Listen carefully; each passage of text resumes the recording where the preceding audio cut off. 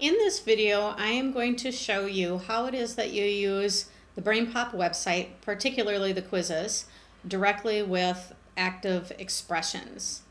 And in order to do that, you need to be running a piece of software. So I'm going to show you that I have that software installed and on my dock. And you're going to want to click on it so that it's actually running. And I know it's running right now because there's a dot below the icon on the dock. And the other thing I see is right here. I see this little icon right next to my trash when it's running. It's really subtle. You don't really see much when it's running. It's something that is just occurring in the background. The other thing I wanted to let you know is that I have a hub plugged into my computer right now, and I also have one active expression that I have powered on. So I'm going to now go to a quiz in BrainPop. So I'm going to click on the Spotlight election here, and this is where I can get a series of videos about the election.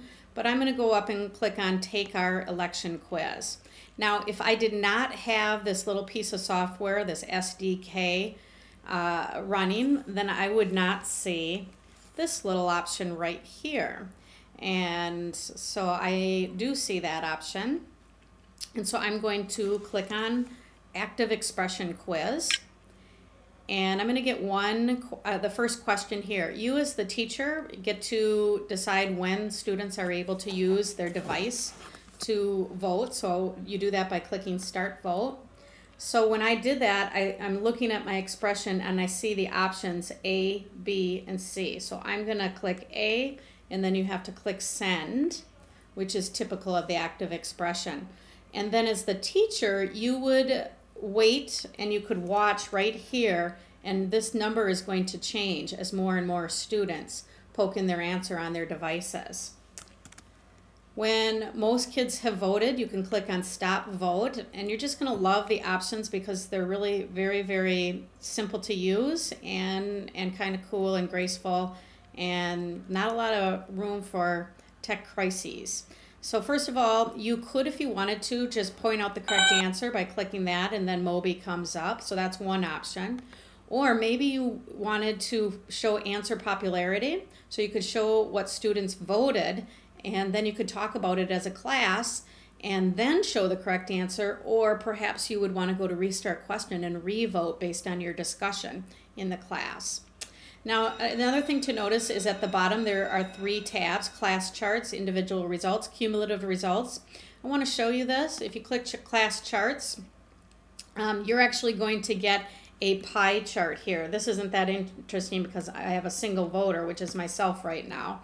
But this would be a pie chart that would show the distribution of votes on this particular question.